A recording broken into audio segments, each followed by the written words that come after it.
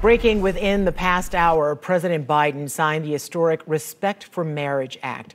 The legislation is a major step toward protecting same-sex and interracial marriages under federal law. Marriage, I mean this from my heart, marriage is a simple proposition. Who do you love? And will you be loyal to that person you love? It's not more complicated than that. And the law recognizes that everyone should have the right to answer those questions for themselves without the government interference. News 6's Brian Didlake breaks down what this new law does and what it means for local LGBTQ organizations. You know why I wanted to paint my nails blue? Why? Because blue is your color of pride. It's moments like these that Tatiana Quiorga says means so much more today.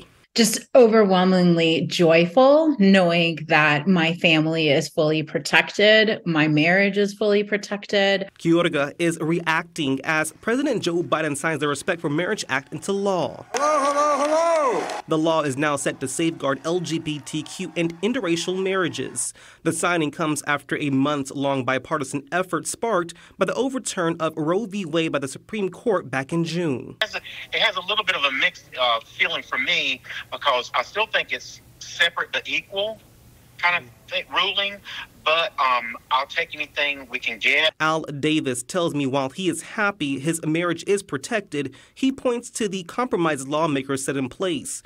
According to the new law, states must recognize same-sex marriages, but will not be required to issue marriage licenses.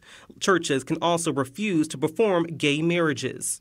I want it to be equal across the board, for same-sex couples and for interracial couples. I'm hoping there'll be a day when it doesn't matter. This was from the very first day. Bill Stevens showed me the day he married his husband, Robert, back in 2015 when same-sex marriage was first legalized. The pair did have to sue Orange County to get their license, but it's in that journey Stephen hopes younger generations learn and to not take this stuff for granted, that there was people before us and the people, like us, and then, that have helped to get all the equality that we need. Quiorga adds, and to folks who may necessarily not fully understand why this is such a historic day, again, we just simply want the same equal rights as everyone else.